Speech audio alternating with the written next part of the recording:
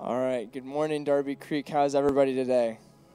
Good? Awesome. Great to hear. My name's Caleb. If you don't know me, I am subbing in for Charlie. He's on vacation these next 2 weeks, and just he gets to enjoy some good, well-deserved rest. And so I'm just going to fill in. So if you guys want to go ahead and pray with me before we get started. Dear Heavenly Father, thank you for today. Just thank you for bringing us here safely, and thank you for allowing us to have this place where we can freely meet and just spend time in your word and spend time in community with your people and to sing songs of your greatness and your goodness, God.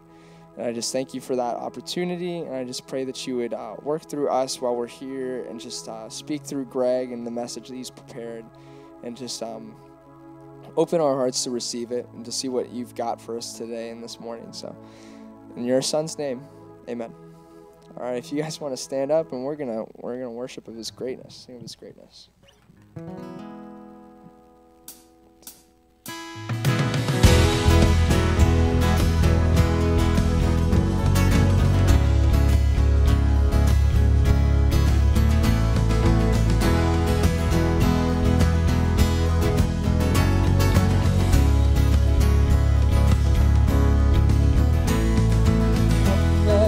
Worship our King.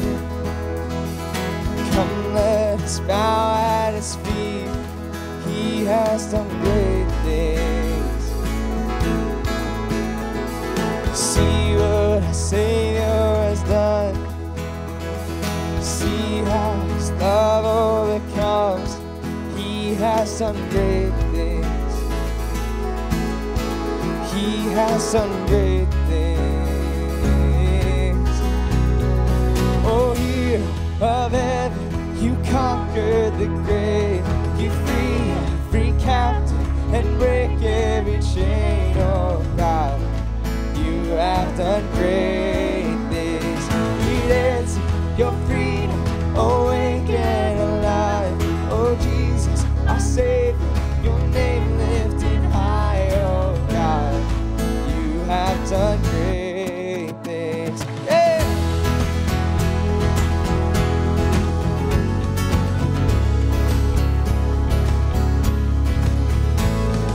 Faithful through every storm, you'll be faithful forevermore. You have done great things, and I know you will do it again.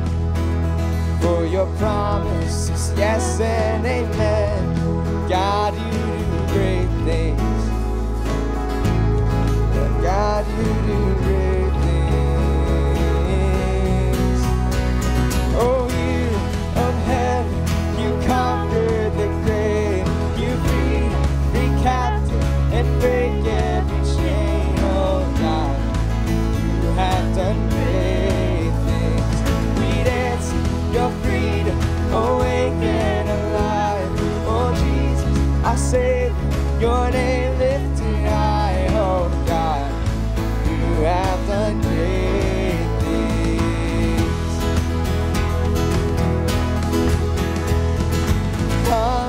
Hallelujah, God, above it all. Hallelujah, God, unshakable. Hallelujah, you have done great things.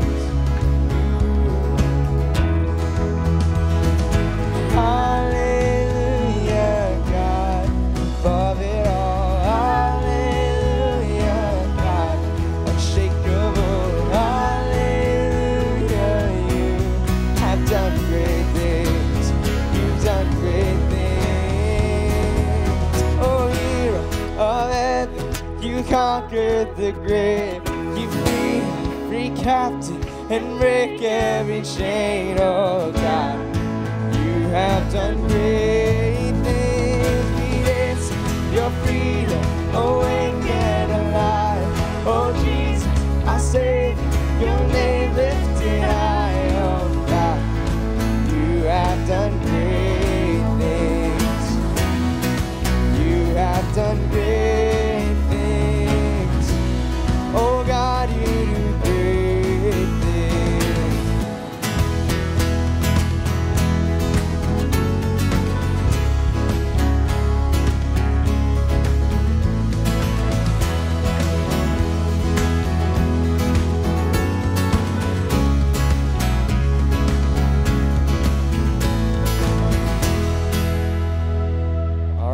give him praise.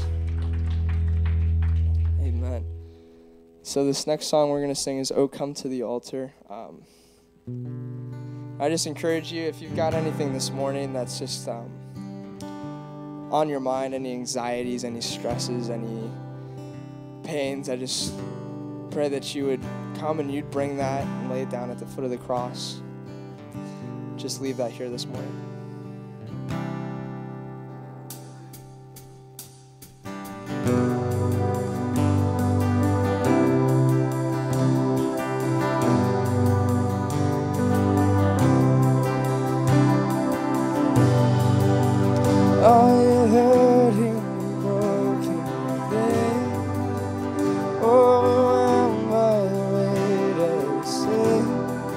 Jesus is calling. Have you come to the end of yourself? Do you thirst for a drink from the well? 'Cause Jesus is calling.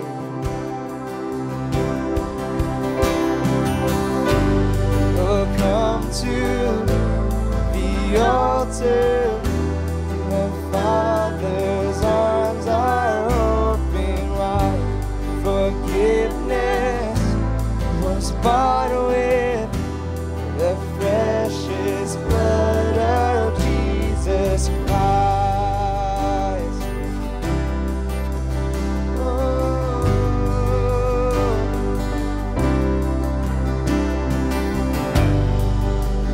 Leave behind your regrets and mistakes.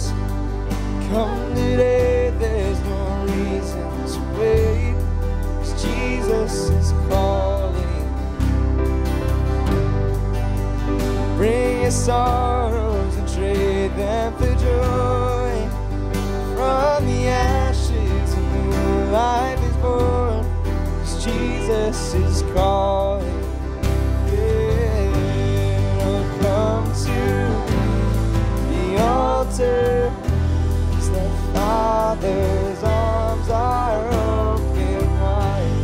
Forgiveness was bought with the precious blood of Jesus Christ. Oh, come to the altar. The Father's arms are open wide. Forgiveness was bought with the precious blood of Jesus Christ.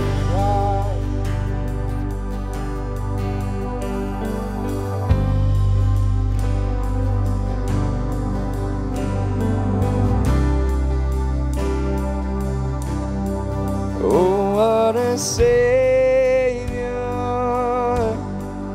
Isn't He wonderful? Sing hallelujah. Christ is risen. Bow down before Him, for He is Lord of all. Sing hallelujah, 'cause Christ is risen. Yes, He is. Oh, what a Savior.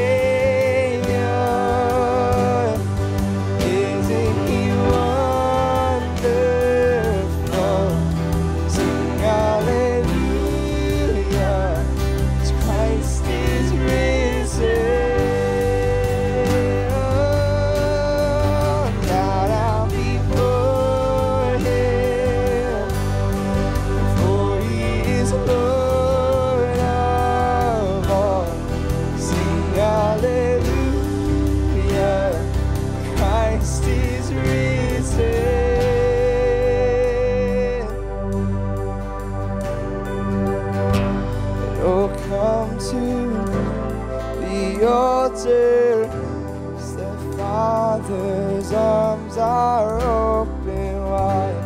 Forgiveness was bought with the precious blood of Jesus Christ. Oh, come to the answer. The Father's arms are open wide. Forgiveness was bought with the precious blood of Jesus Christ.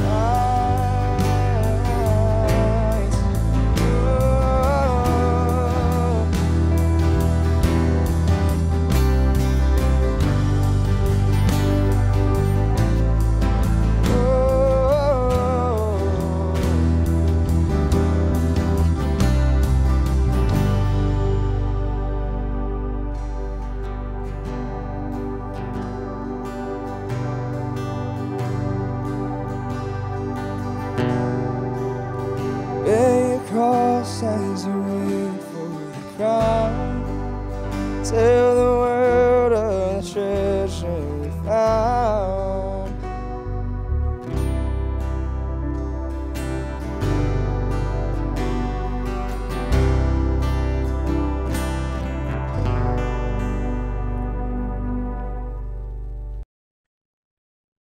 So we're starting a mini-series, probably this week and next week, but I reserve the right to extend it. Since I just don't know, it's like I have a plan, but the plan could change.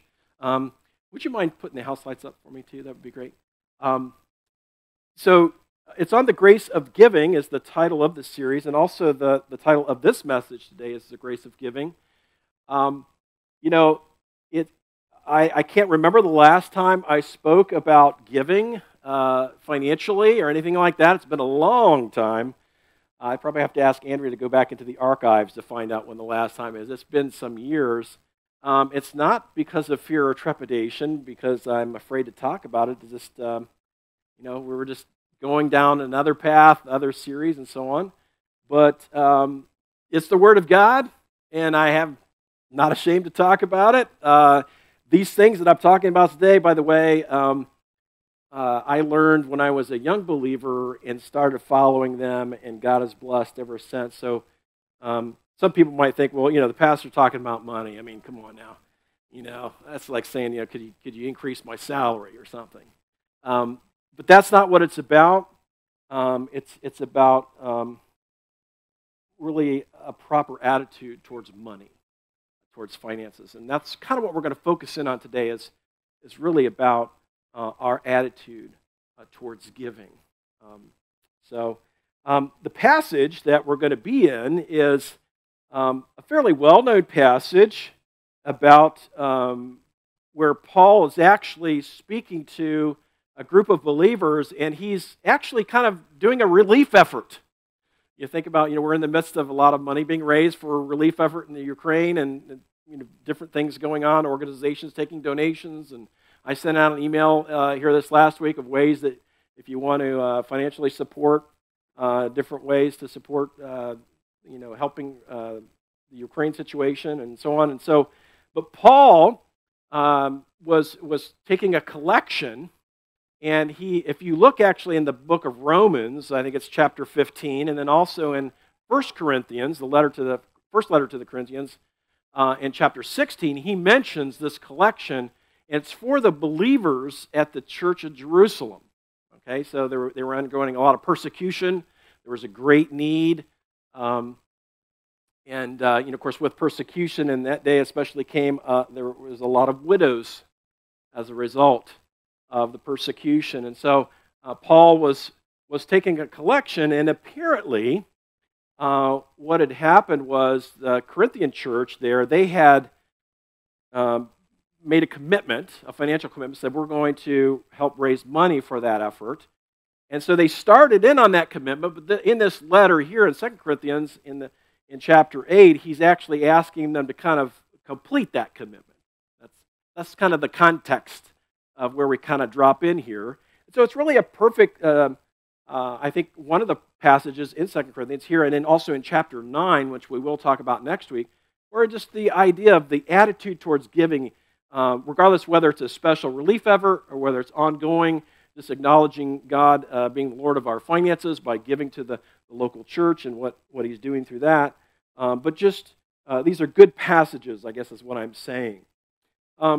in honor of the Word of God in our tradition, would you stand, if you're able to, as we read the Word of God together? So, and by the way, I've chosen this today to kind of look at the NIV version. I think, again, I'm not like chucking the ESV or whatever, but I feel like it does a good job of kind of balancing the different wording, and was a little kludgy in the ESV for me on this passage. So, all right, let's read aloud together here. And now, brothers and sisters, we want you to know about the grace that God has given the Macedonian churches. In the midst of a very severe trial, their overflowing joy and their extreme poverty welled up in rich generosity. For I testify that they gave as much as they were able, and even beyond their ability, entirely on their own. They urgently pleaded with us for the privilege of sharing in this service to the Lord's people. And they exceeded our expectations. They gave themselves first of all to the Lord, and then by the will of God also to us. So we urge Titus, just as he had earlier made a beginning, to bring also to completion this act of grace on your part. But since you excel in everything, in faith, in speech, in knowledge, in complete earnestness, and in love we have kindled in you, see that you also excel in this grace of giving. I'm not commanding you, but I want you to testify the sincerity of your love by comparing it with the earnestness of others. For you know the grace of our Lord Jesus Christ, that though he was rich, yet for your sake he became poor, so that through his poverty might become rich. This is the word of the Lord. Please have the seat. Do you see the fact that Paul's not being heavy-handed in this letter here? I'm not commanding you. I'm appealing to you, basically. And so I think that's the posture we want to have when we look at the passage, is that this particular appeal is not a command from the Lord, but he's saying, I'm appealing to you guys. And what's interesting is that as he goes into this, he starts to refer to another group of churches as an example, doesn't he? And so when you look at here in verses 1 and 5, we really get the sense that God's grace has enabled the Macedonian churches to really give extraordinarily. All right, God's grace has enabled, in his example here, he's referring to the Macedonian church, right? But it's enabled his people to be givers. So as followers of Jesus Christ, people being right, an ongoing thing, being transformed by the Holy Spirit, we should be giving people in all facets, right? Meeting needs, whether they be financial or physical or whatever. And so that ought to be characteristic of the people of God as we are givers, right? And you're never more like God than when you're giving, right? God gave his only son, right, to die for us on the cross. Now let's take a look at verse 1 there. It says, and now, brothers and sisters, we want you to know about the grace that God has given the Macedonian churches. Certainly, we experience the grace of God when we're saved, right? His unmerited favor, right, that we receive because there's nothing we can do to save ourselves, right? But Christ gave himself up as an offering on the cross, died there for our sins, and then subsequently was resurrected from the dead, proving that he had also conquered death and sin. And so I just want to say that, this word grace is used in a lot of different contexts, right? One of them is in a salvation context, right?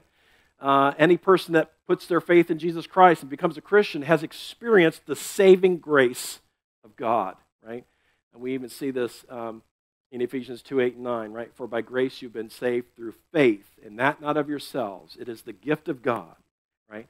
Lest any man should boast, right? We just, it's the entire salvation thing, being forgiven is just a gift to be received, right? Not to be earned.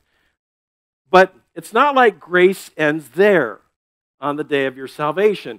We continually, as believers, through the Holy Spirit, receive the grace of God to live out his will for our lives, to do the things he calls us to do. We need grace. We need power. And it's no less true when it comes to this whole area of giving.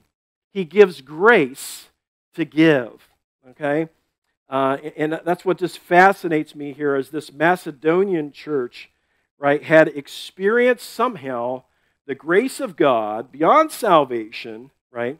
Because it says, we want you to know that the grace that God has given the Macedonian churches.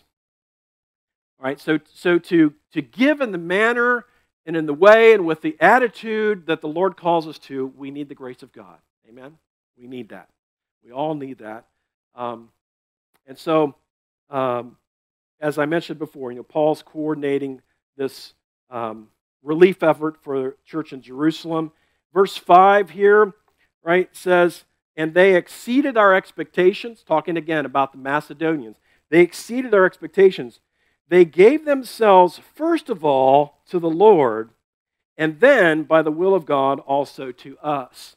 And I think this is a very important part of this portion of Scripture, is for us to realize, if we're going to be enabled by the grace of God to give in the manner and with the attitude He desires for us to have, we have to first just give ourselves to God, okay? We have to give ourselves to God. We have to kind of, can I say this? Put yourself in the offering plate, okay? You just give your whole self to God, right? Meaning everything I have, God, is yours. The house, the car, the apartment, the land, if you're a landowner, I mean, just everything, right? Everything that you have needs to be put over into God's control, all right? And so when the Apostle Paul is saying they gave themselves first to the Lord, I just think this is something that you need to think about. Have you done that? Have you given your life to Christ, right? Think about, do you know Him? Do you have a personal relationship with Him? Have you experienced the forgiveness that Christ offers, right? By acknowledging before God that you're a sinner in need of a Savior, right? And certainly that's a moment when you receive His gift of salvation, but you also, in a sense, kind of give yourself to Him. I give myself to you. I think about baptism as being an expression of that too, right? It's an outward expression of something that has been already happened inwardly. That's what baptism is. As we have one coming up here, April 3rd, is when someone's getting baptized, they're saying, I've given my life to Christ. He's changed me. He's saved me, and I want to live for Him. And so in that attitude, it's almost like you're all in with Jesus, okay? Now, that's not to say there won't be moments where you try to take some of it back, okay, where you that happens, and it's not that you lose your salvation, but you kind of like maybe lose your resolve on certain things, or you just stumble, you fall, you get caught in some sin, and by God's grace, hopefully then turn back to Him, and then just offer afresh Him, your life and wanting to live for Him. But I think it's really important that you have this idea of kind of quitting claim on anything that is in your possession. Years ago, my wife Linda and I went through a financial study, Bible study, with a group of other believers. It was called Crown Ministries. It was just a study on finances, just on money in general.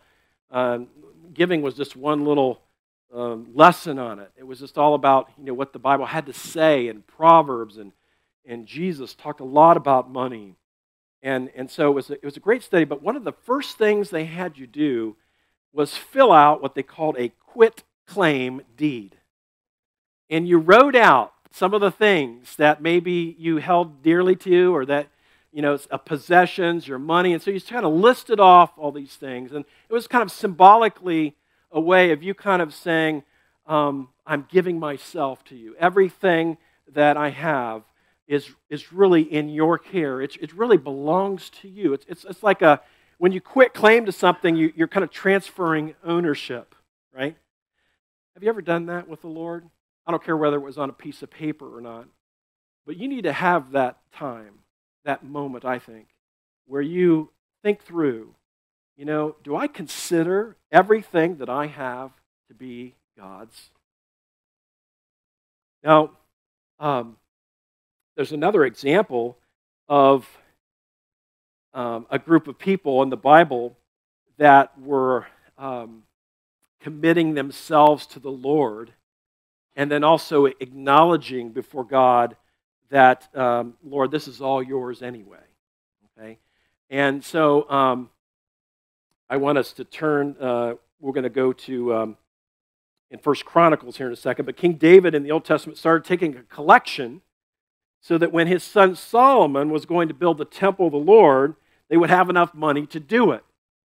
Right? So he started kind of this, in a sense, this capital campaign because the Lord told him, David, you're not going to be the one to build the temple. It's going to be your son. Okay? Because you've been a man of bloodshed, man of war, and so you're not going to have that opportunity.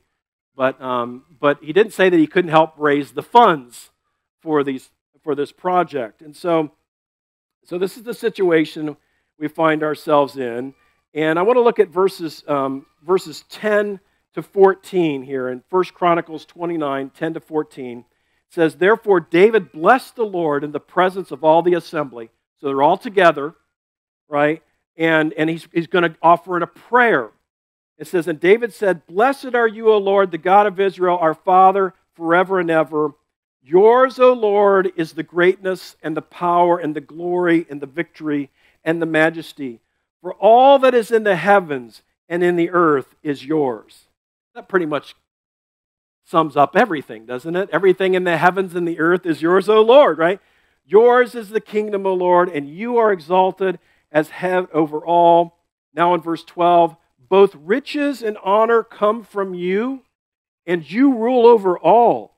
In your hand are power and might, and in your hand it is made great and to give strength to all. So think about this. It's not only God that allows us and provides us with the finances we need to live, but He also gives you the power to live in the way to earn the money.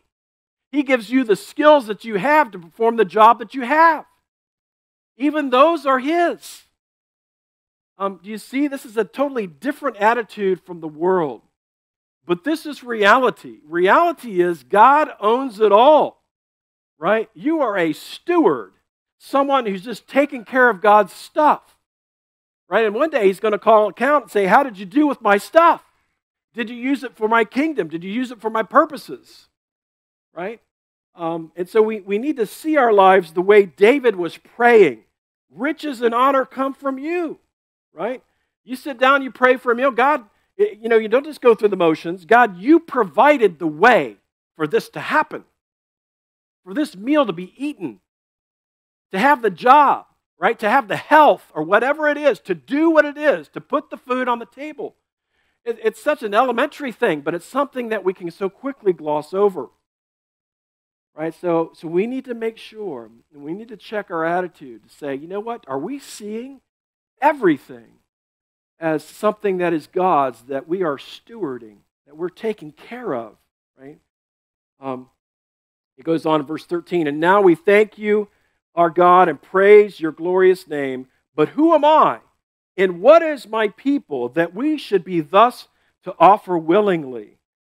I think this is an interesting part of the prayer, because he's thinking, God, you've even done something in me to have us to be willing givers. That's what he means when he says this. He says, but who am I and what is this people that we should be able thus to offer willingly?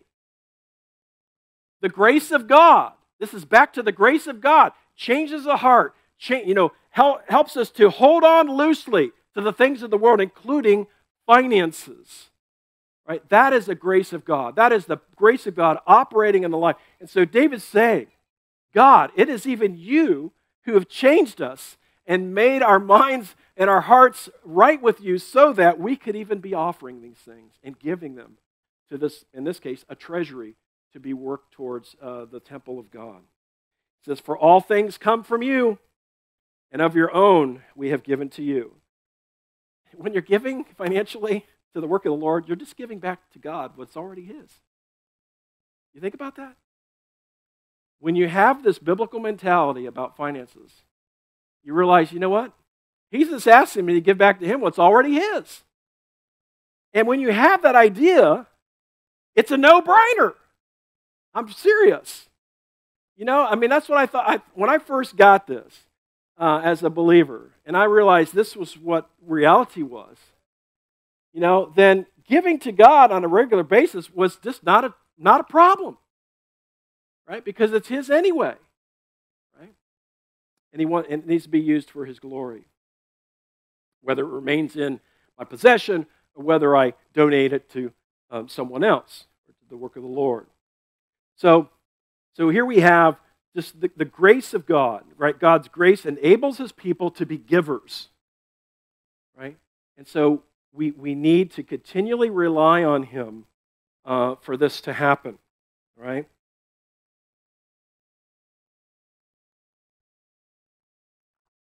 Now, the second thing I see in here, in this passage, is that God's grace enables his people to joyfully give.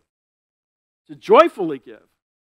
Okay, now some people give out of guilt, right? Some people give out of, well, I know I ought to, so I'm going to. Some people, and thankfully we're not manipulating anybody to giving anything, to my knowledge, okay? And haven't ever done so, to my knowledge, okay? Is that we see, this is, we preach the Word of God, and then it's up to you to follow what he says, right? We don't go around checking people's W-2s, all right? Never done that, never will, all right? But I'm just saying that, this is, again, evidence of the grace of God enabling his people is to joyfully give, to joyfully give. And so when you think about this verse here in verse 2, back here in 2 Corinthians chapter 8, verse 2, in the midst of a very severe trial, remember he's talking about the Macedonians, they're the example he's lifting up to the Corinthians. Keep this in perspective. He's writing a letter to another church, lifting up another group of churches as an example to them, right? So in the midst of a severe trial, their overflowing joy and their extreme poverty welled up in rich generosity. And I'm going like, what? I mean, that does what? How does it say? It says extreme poverty and overflowing joy and giving. How does that go together? The grace of God.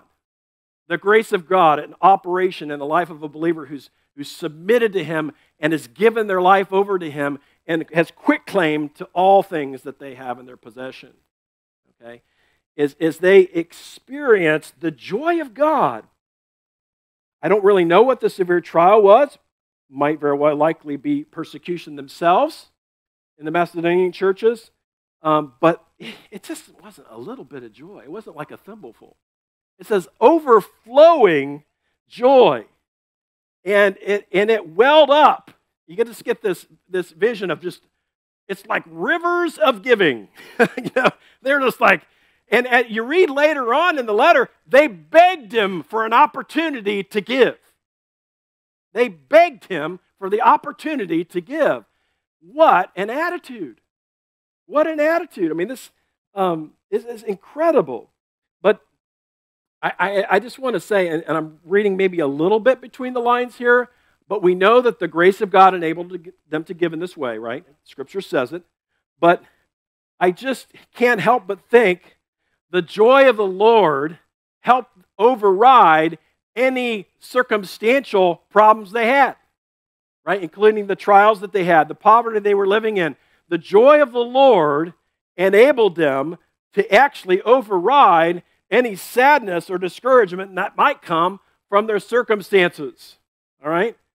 So their joy in Jesus was greater than anything else. Psalm 4 verse 7 says, "You have put more joy in my heart than they have when their grain and wine abound." That's kind of like saying, I'm happier, God, than when my bank account's full. Because you got to put it back in the agrarian context, right? When the grain and the wine abound, right? You're living large back there in the agrarian society when it's abounding like that. And so I was saying, I'm so happy in the Lord.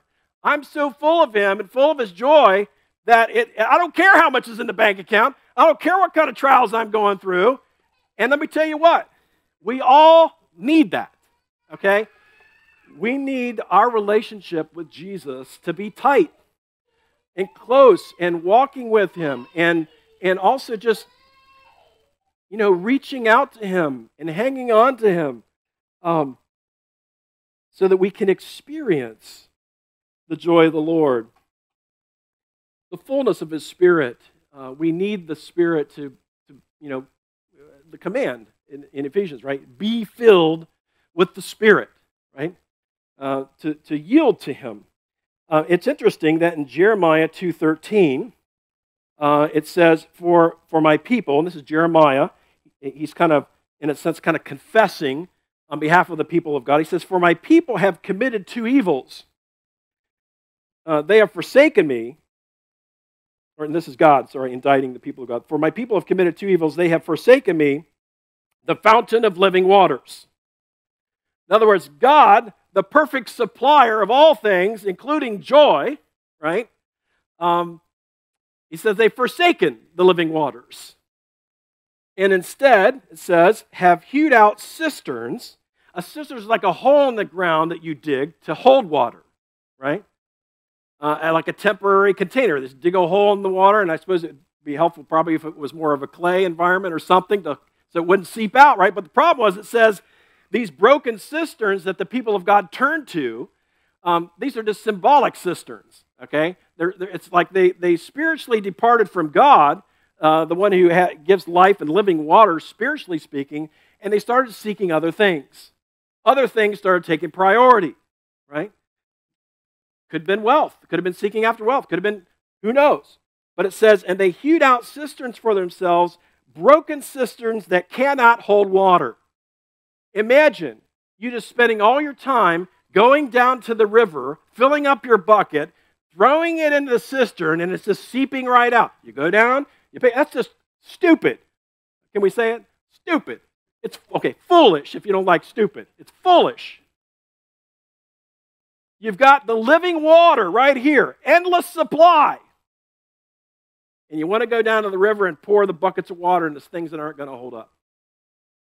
And so Jeremiah, this word came to Jeremiah from the Lord, right? And he's saying, listen, these Macedonians, Paul's saying, those guys have the joy of the Lord.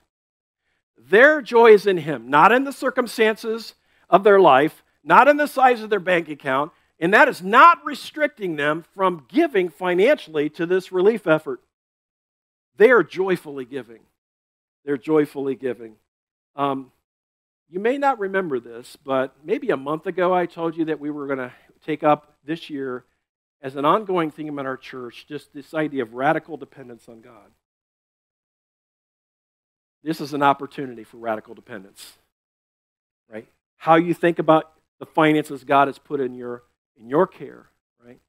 Will you have this? Because the world's going to say, this is radical, okay? Right? It's just totally, some people, and I'm sure this is true of some of you, when you go, if you have an accountant and you give them your giving statement, they're saying you are insane because you don't get any credit for giving anymore to churches. Put your money to use elsewhere. I'm telling you, an unbelieving accountant is going to probably recommend that, okay? Because they're like, you just, from a world standpoint, it's throwing your money away. But not from God's standpoint. Not whatsoever. This is radical dependence. Okay? This is radical dependence on God. For you to take the Word of God, as it says, and say, you know what? Lord, and if you have a hard time giving joyfully, I'd say, you ask God to change your heart. What is it about the giving to His cause is such a problem for you? Right? What is it? Why is that? I don't know. Only you and God can wrestle that out, right? But I'm pointing out this Jeremiah verse because, again, connecting back to how could the Macedonians be giving so joyfully given their circumstances? Because they had the living water flowing in them. They had the Spirit of God helping them through. And when they heard their brothers and sisters were in need in another church, they're like, hey, sign us up, man. Sign us up. Now, so the Macedonians were also like the believers in Hebrews 10, verse 34, where these believers here, you can see from the verse, just held on to their property loosely. It's like, it's the Lord's. Listen to what the verse says. For you had compassion on those in prison, and you joyfully accepted the plundering of your property, since you knew that you yourselves had a better possession and an abiding one. In other words, if there was persecution coming and they came and took your land, right, and you gave it up, you knew that it's not about this piece of land down here. I've got a better piece of land up there. Okay? That's what he's saying. And this is the attitude we see. The attitude we see in the Word of God about these finances, okay? Now, it is radical dependence, and I think God does call us to radically trust Him in this area, all right? Now, let's take a look at the third point here, third final point. It says, God's grace enables His people to give generously, willingly, and sacrificially. God's grace enables His people to give generously, willingly, and sacrificially. And referring to kind of verses 3 and 4, take a look here. Verse 3, for I testify that they gave as much as they were able. Now, that's kind of what you would expect. That you go on some relief effort, and they say, okay, this is what I've got. This is what I'm able to give up, right? Okay, this is what my needs are. This is what I've got. That's kind of what I'm able to give. And then it says, and even beyond their ability. They gave beyond what they really probably should have from a human standpoint, right? That's sacrificial giving, guys. That's sacrificial. It's generous and sacrificial. That's what they did. They gave beyond what they probably should have. And that was just their heart. That was their attitude. And again, that's really the focus of the message today, is our attitude. What is a godly attitude towards giving, right? It ought to be joyful. It ought to be grace-filled. It's going to be grace-enabled, okay? And here we have the fact that it's going to be generous. It's going to be sacrificial at times, right? And everybody's in a different situation, right? But I would just ask, as you're thinking about your giving as it goes to the work of God, is to say about, you just pray over that and say, God, where am I? What am I giving on a regular basis now? And is it what it ought to be? Is it where you want it to be? I haven't said anything about amounts, okay? I know people have questions about tithing. We'll get to that next week. Some people wonder, is tithing still for today? That's next week's topic. But we've got to get the attitude thing first, I think. Getting a proper attitude. So, but here, again, just the example of the Macedonian church gave as much as they were able and beyond their own ability. That's sacrificial. And then we see that they gave willingly, right? They gave willingly, entirely on their own. Paul wasn't twisting arms, He didn't, say stand and shout, turn your pockets inside out, He didn't say any of that. He was just simply saying, our brothers and sisters have needs. You made a commitment. They made some kind of a commitment. And he's saying, hey, we just need to complete that commitment.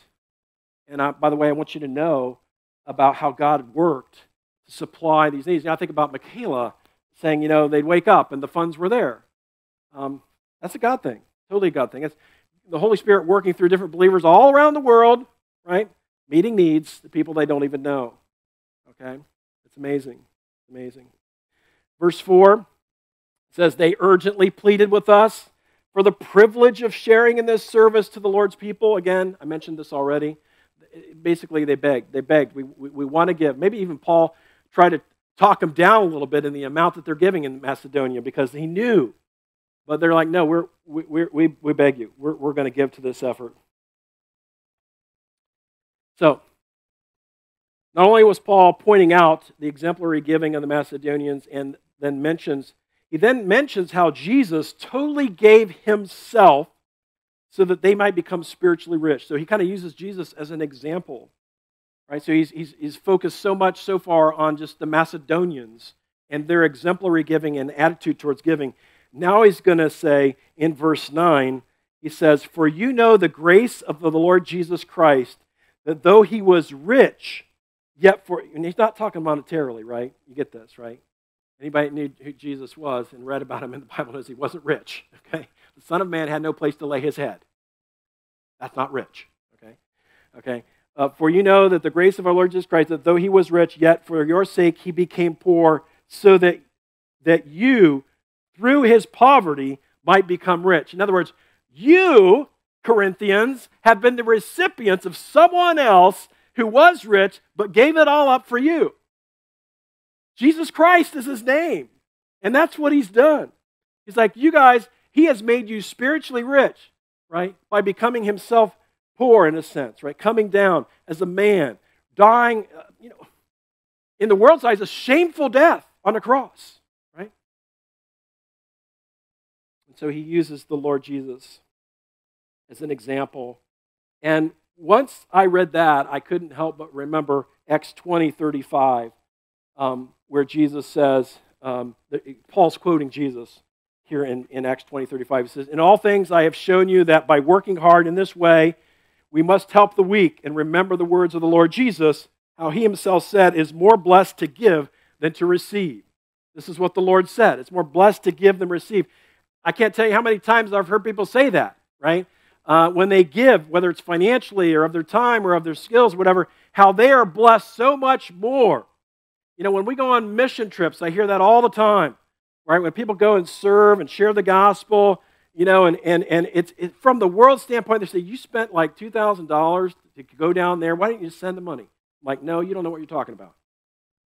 Because you've never been on a mission trip then, because it will change your life, okay? So you just have to realize here, he's saying it's more blessed to give than receive. And again, this is counter-culture, right? The culture says, get all you can, save it all up while you can, right? Well, then, of course, we know that you cannot put a U-Haul on a hearse. Okay? You're not taking it with you. Guaranteed. Right? No one. Now, maybe you might try to stuff it in the coffin, but you ain't using it where you're going. Okay? You need to use it while you're here for the glory of God, whatever that is. Okay? That's what needs to be our attitude. Now, let's take a step back here for a second. Think about kind of where we've gone this morning here, just in this brief little passage. Paul, writing to the Corinthians, encouraging them to complete their financial commitment that they had made, right? He's really saying to them, the same grace that God gave to the Macedonians, he can give to you. It's available to you. Will you step up? That's why else use them as an example, right? So he's really saying that same grace that God gave the Macedonians to give in this way and in their circumstances is available to the Corinthians. Guess what? It's available to us. Right? By extension, by application of this passage, they're obviously the same grace that the Macedonians received from God to give in their situation, to be good stewards, to give even in some cases sacrificially above what they even should have given. God makes that grace available to us. Okay? And I think we just need to ask for it. I think we just need to pray, Lord, make us all generous people. Okay? Give us a heart to be generous in whatever format that might take. Today we're talking about finances, but just to have a generous, giving heart. Right? And we need the Spirit of God to fill us and the grace of God to be poured out on us to do that. Amen? All right, let's pray.